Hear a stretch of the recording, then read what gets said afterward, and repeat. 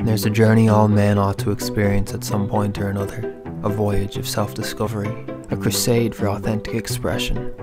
This is a story about a beard. My beard. As a young teen, I was unfortunate to land in the cohort of people that were plagued with acne. I may not have had the most riveting social life, but what I lacked in confidence I made up for with an abundance of pimples. The strict dress code in my school at the time didn't tolerate the sporting of such phenomena as beards and mustaches, so I was implored to add insult to injury and shave my already fragile skin on a weekly basis.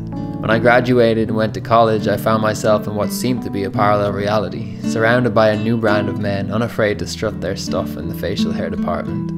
And it was then, around my 19th birthday, that I decided to investigate the untapped potential of growing my own beard. In addition to virtually ending my relationship with acne, it revealed to me two things. One, growing a beard is a journey. It changes you. And also, my mustache is white.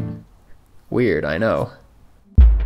We've been hot, cold, sad, happy. We've been to lakes, waterfalls, oceans, caves, libraries. We've been stuck in stairwells. We've traveled in cars, planes, boats, buses, walking, cycling, hitchhiking. We did an arabesque one time. We've eaten carrots.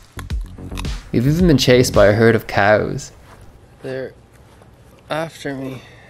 We played music, fallen in love, learned how to make baba ganoush, climbed mountains, walked foreign streets, and met so many beautiful people together. This beard, and I have had a fun and interesting life.